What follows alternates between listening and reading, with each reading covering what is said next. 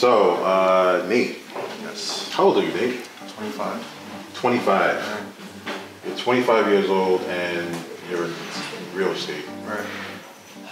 So, tell me a little bit about your previous work experience. So, my previous work experience, I have a background in accounting, and I have about a year and a half of experience with that. Basically, what I did was I worked for a corporate company doing all their accounting work, you know, everything that they need done. And yeah, and as far as real estate, I got into real estate while I was working in accounting because I love real estate. That's what I like to do. And so I worked for a company called Rise Properties, and yeah, I've been doing that. Been like an acquisition manager, handling all like the deal flow and stuff like that, and getting properties for them. So. Okay.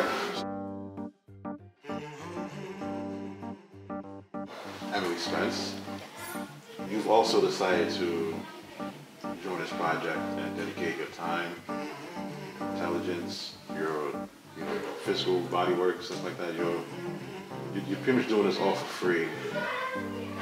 Why is it that you're willing to give so much to a project like this?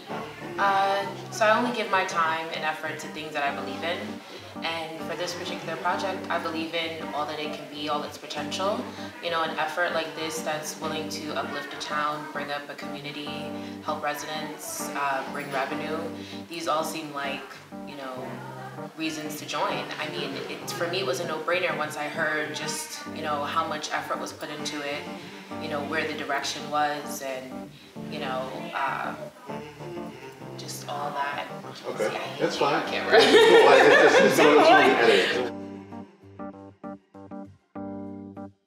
Roselle Revitalization Project. Even before that, I was working in construction for 15 years. I literally walked off the job and said, I'm not doing this anymore. What took you to that place? So, working for other people makes you realize what's actually possible. I worked on apartments that were $50 million, and the guy only stayed there on one side of the year. Impossible. And I just got to thinking, you know, he or she isn't any smarter than anybody else, but they achieved this sort of dream life that, you know, a lot of people want.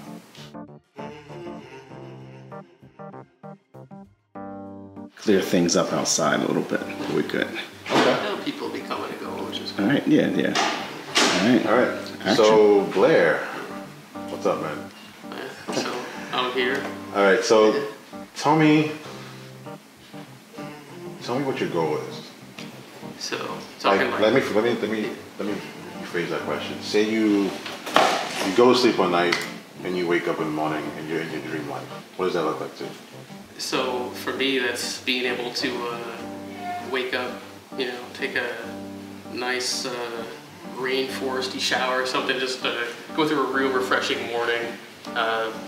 You know, no pressure to, you know, run up and do stuff, and then have the time, luxury to kind of be like, all right, now I want to like get into my work and, you know, like really dig into the stuff I love that I probably went to sleep thinking about.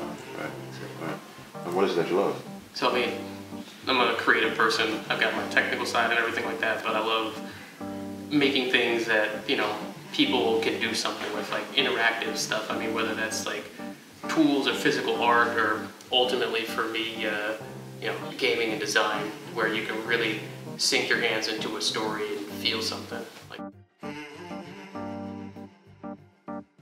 I'm gonna get the first conversation, Yeah. but what made you decide to take on something like this?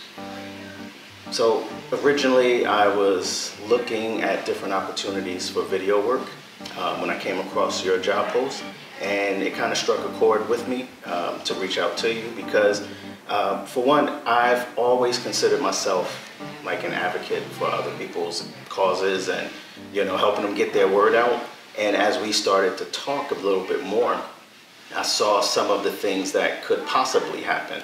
You know, I think that I'm kind of a big supporter in my own community for helping to rebuild the community, and knowing that's something that you're trying to do in Roselle, I thought that was a very good thing.